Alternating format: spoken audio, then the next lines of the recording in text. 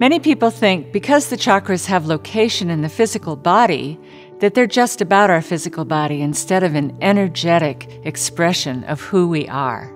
But energy is in everything. It's everywhere. It's all around us, and that includes our bodies. It includes the energy of our emotions.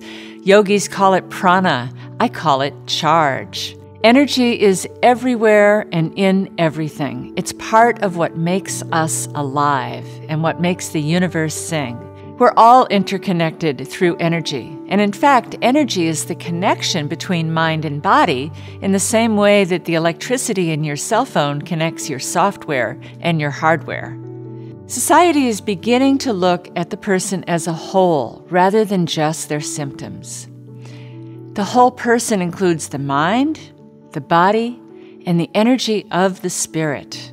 Also, how we are immersed in the world around us. We can't separate these things. We have to heal all of them together. Before the microscope was invented in the 1600s, nobody knew that there were tiny germs that were causing disease, things we couldn't see with our naked eye.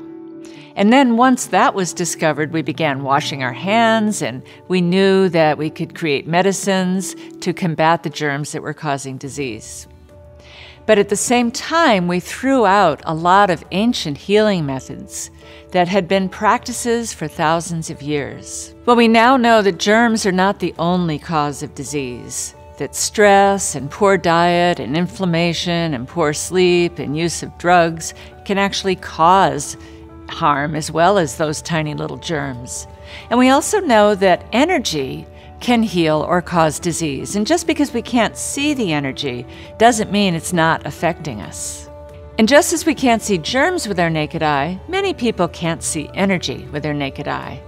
But acupuncturists have known for 5,000 years that energy travels along hidden pathways called meridians with points where it comes out to the skin, and that influencing these meridians can contribute to our health and overall balance. Yogis knew this too, and they called the pathways nadis, which is a word that means motion, and there were thousands of them in the body. They also discovered that we have major centers where many of these nadis come together, called chakras, and that they contain some of the deep programming of the soul. Think of the chakras as the cities and towns, with the meridians or the nadis as the highways that deliver goods to those towns. If something breaks down in the highway, then perhaps that city doesn't get some vital energy that it needs. Energetic blockages along these highways can result in imbalances in the chakras. These imbalances show up in our mind, with our thoughts and beliefs. They show up in our body with pain and illness and tension. They show up in our emotions with unbalanced emotions, and in our behavior, doing behaviors that simply don't work. When we come to balance our chakras again, we start to correct that deep programming, and everything changes in our life. As a somatic therapist, I study the human personality in terms of the energetic processes of the body. Our personality, both its gifts and defenses, was formed by things that happened to us, how we had to mediate between the energy around us and the energy within us. Maybe what was around us was toxic and we didn't want to take it in, so we had to shut down and defend. Or maybe we were told, oh, don't be so sensitive, don't be so emotional, and we learned to hold back what was inside. Well, then we create defenses that block the inner world from connecting with the outer world.